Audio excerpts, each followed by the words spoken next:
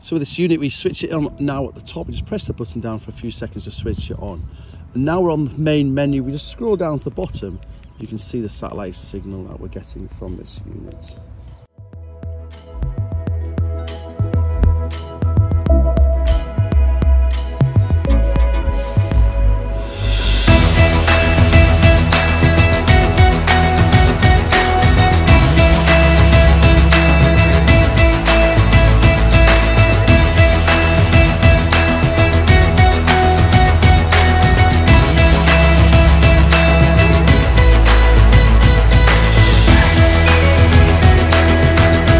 So now we're at the end of the walk.